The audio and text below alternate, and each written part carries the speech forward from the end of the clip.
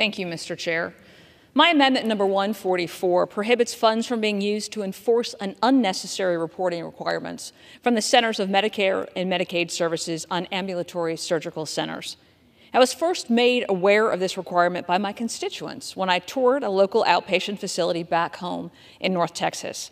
And as they pointed out, this forces ambulatory surgical centers to report COVID-19 vaccination status of each employee every quarter, or it punishes them with a pay reduction.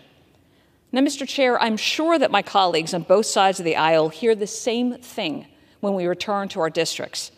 Healthcare facilities are struggling to find workers at every single level. And yet, CMS does not hold every facility to the same standard. CMS removed COVID-19 vaccination and testing requirements for hospitals on May 31st, which was 20 days after the president declared the public health emergency was over. Meanwhile, CMS continues to require ambulatory surgery centers to report their workers' vaccination status or face a sharp cut in payments.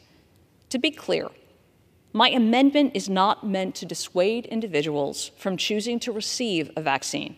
Rather, it will give them a choice similar to every other healthcare worker who wants to have the freedom to choose what is best for their health. So, Mr. Chair, I urge all of my colleagues on both sides of the aisle to support this amendment and to support our healthcare workers who not only serve our communities, but also support thousands of small ambulatory surgery center businesses. And, Mr. Chair, I reserve.